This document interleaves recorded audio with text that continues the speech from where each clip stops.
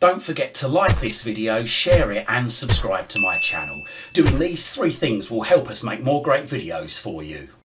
So this video is really a follow-on video to a video I done the other day about moving apps from your Fire TV stick to a USB device to save space. And I said in there, there's some apps that simply you just cannot move. So if I go into applications and then manage installed apps, and I go into, say, something like Deaf Squid, there's no move to USB. But if I go into another app such as Total Commander, I'm given the option there to move to USB storage. So this guide shows you how to move those stubborn apps to a USB stick that you wouldn't ordinarily be able to move. Now, what you need to understand is not all apps can still be moved. You need to ensure that the app that you want to move to the USB stick can actually be uninstalled. And when I mean that, find an app on here, say like Deaf Squid, and make sure you've got an uninstall there, because you'll need to uninstall it. Apps like some of the Amazon apps on here that don't have an uninstall, unfortunately you won't be able to move them to a USB device. Now also, when I say move them, I do mean actually uninstall them and reinstall them onto the USB stick. So if you've got any settings on there that you've set, you might need to make a note of them on the actual app itself, because it will wipe out any settings, because you're essentially going to be uninstalling the app and reinstalling it again. So the first thing we need to do is we need to install an app. So press the home button on the remote control until we're back to this main menu. Go to find, go down to search, middle button, and type in there Explore. That's the letter X, P-L-O-R-E. And as you're typing it, you will see Explore File Manager appear down there. Once you see it, highlight it, middle button on the remote control. Make sure you've highlighted this blue background app, middle button on the remote control, and middle button again to start downloading. Now this bit might take a bit of time. It really depends on the speed of your internet connection and the speed of your Fire Stick. As you can see, mine's now installing. Once it's installed, installing will go to open, and there we go, mine's gone to open, so it means it's now installed. So grab your remote control, press the home button on the remote control again, go across to the settings cog just over there. Okay, go down to My Fire TV, middle button on the remote control, and then go down to Developer Options, middle button. Go to Install Unknown Apps, middle button. Find Explore in the list, okay, and it should say that it's set to off. We need to turn that on. So middle button on the remote control to turn Explore on. Then we press the picture of the house again to go back to the main menu, and we press and hold the picture of the house or the home button until this menu appears. Go across to Apps, middle button, and then go down to Explore, middle button. When Explore loads for the first time, you need to make sure that you allow Explore access to photos, media and files on your device. So make sure that Allow's highlighted, middle button, and then you should get this come up. So what we need to do is we need to go to the left there, and we need to go to App Manager. Once you've highlighted App Manager, and it's highlighted in a lighter sort of blue colour, middle button on the remote control, and that opens that up slightly. Go down to Installed, middle button, and there we go. We need to go down to the app that we're having trouble moving to the USB stick. Okay, so Deaf Squid in my case. So once you're on it, press and hold the select button or the middle button until this menu appears.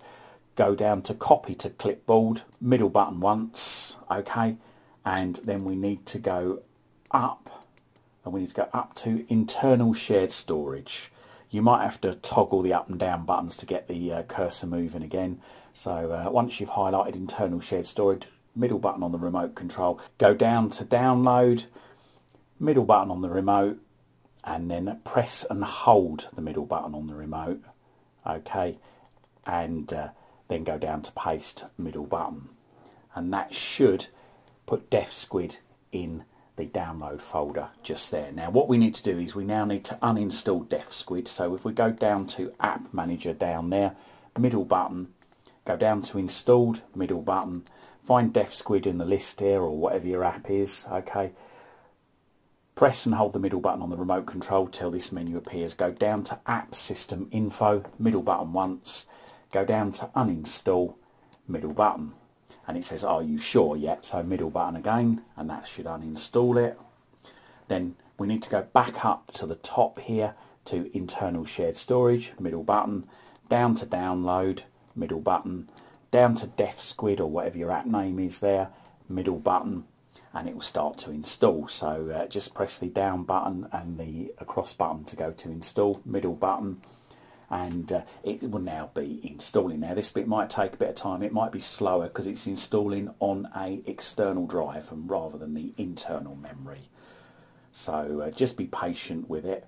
It might look as though it's frozen from time to time, but believe me, it is still doing something. Just be patient. As you can see, mine's just moved on a little bit there, but it does take slightly longer to install on a external drive than what it does the internal memory. So there you go.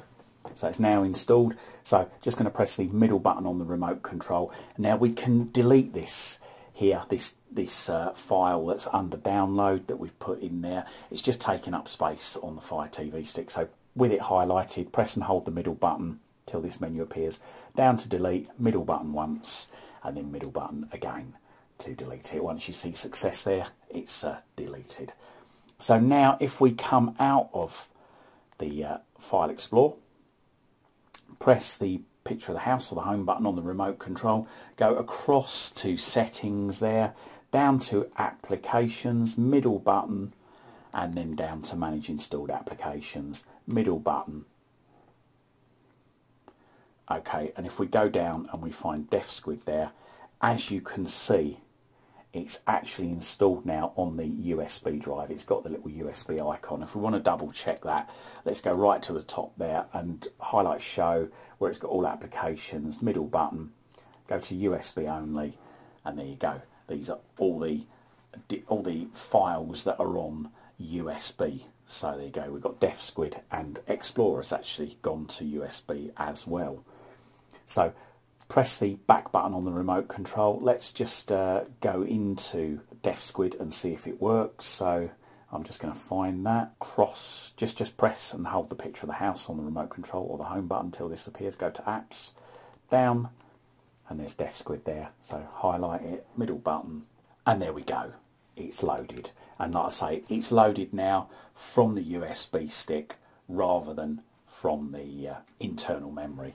Now, if we decided we wanted to move it back to the internal memory, if we go across to settings there, down to applications, middle button, go down to manage installed applications, let's find Deaf Squid in the menu there, middle button, okay, there is now an option to move it back to internal storage.